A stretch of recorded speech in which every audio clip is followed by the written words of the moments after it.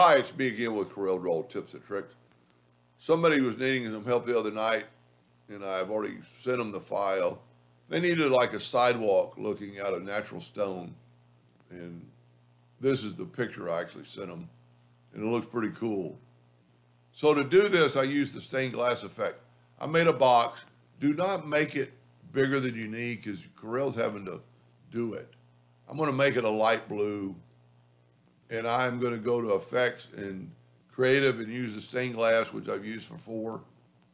And you can change, the thickness of the black line. You can change the size, the intensity, but we're just going to go with that.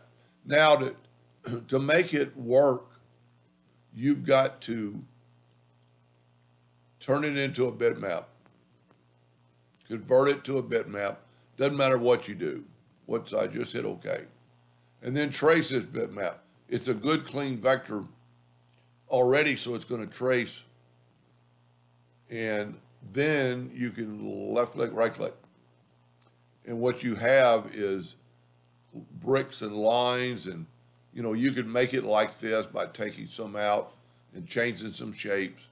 But if you just wanted a path, and you could change this a little bit with the envelope tool, maybe you can even do it now.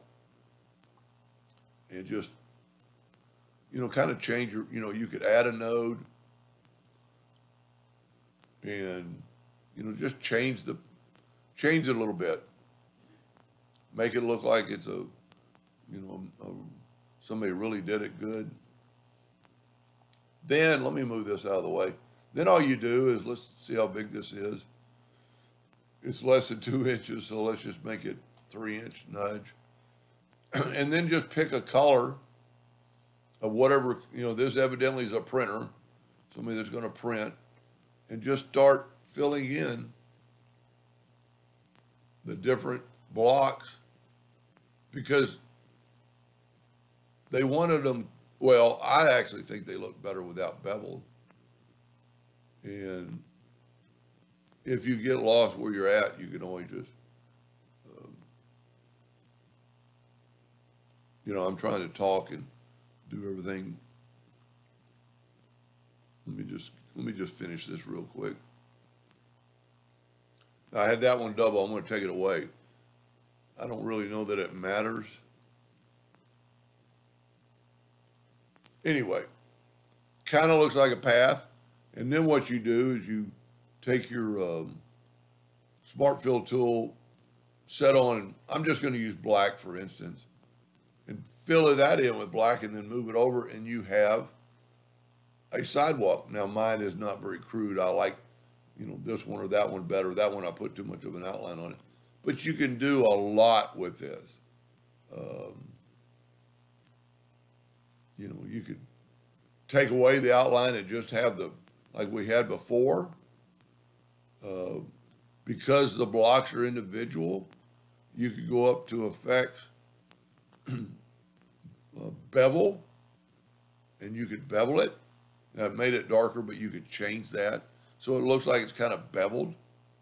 If you want to know more on that, just watch one of my videos or somebody else's video on bevel. Even different shades of maybe the stone. If you do it, let's up this to like 0.1, see what, oh, well, we can't use that. See that's too much of a bevel, but 0.02. And it just looks like the roundness of an edge of a rock. I don't know, printing wise, what picks it up, but you can do this. I did this, and probably with the envelope tool, and just took some of the rocks away. You still got some of the rocks you could take away, to make a different shape, patio or sidewalk. You wouldn't want to take away too many, but you could get really fun with it.